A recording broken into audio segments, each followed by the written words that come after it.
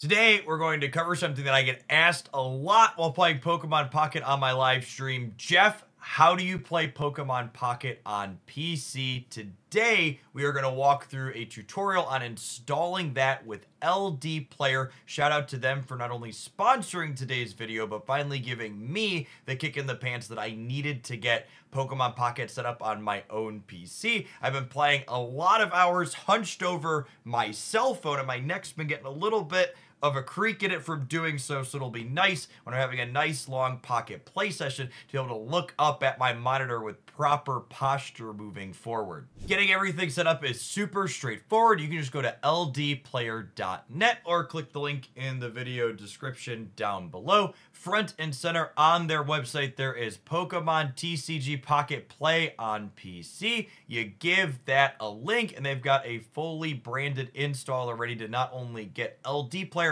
set up on your computer, but have Pokemon Pocket installed on it by default.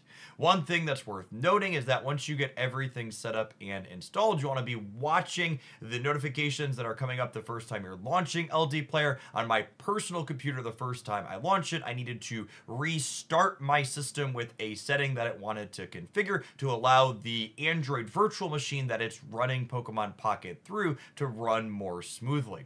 Once I had this set up, Pokemon Pocket popped right up and let me log in. I went ahead and linked up my Nintendo account that's linked to my account, and this transferred my save data from my mobile device, so I'm now easily able to have all of my same Pokemon Pocket stuff on my PC through LDPlayer, just like I have when I'm playing on my mobile phone. Honestly, super impressed with how clean and easy getting Pokemon Pocket on LDPlayer set up was. I had tried it at the game's launch on other Android emulators that I had tried in the past. They all just kept crashing out of me, so it was a breath of fresh air to fire this one up and just have everything work, from opening booster packs to even going through and playing the fancy movies in the immersive cards, and of course playing a ton of different games. LDPlayer has been clean and smooth in my experience, and I expect moving forward you'll be able to see me using it in a lot of my content here on the channel, since it's incredibly more convenient to be able to play Pocket on my computer for a long session than it is to be playing it directly on my phone.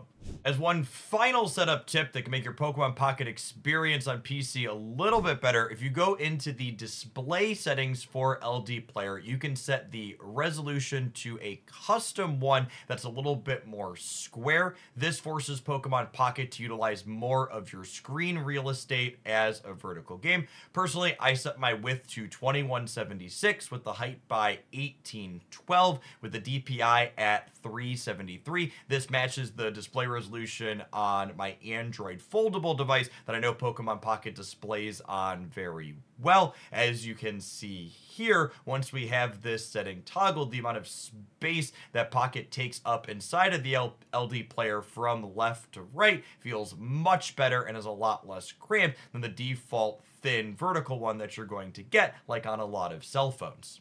Shout out to LDPlayer again for sponsoring today's video and giving me a fantastic way to play Pokemon Pocket on the PC in an incredibly convenient manner. If you want to set that up for yourself, again, ldplayer.net or check the link in the video description down below. I'll go ahead and let you see how this game plays out though, because I'm sure some of you are wondering about that. We'll see you back here again real soon for some more excellent Pokemon Pocket content now being played on my PC.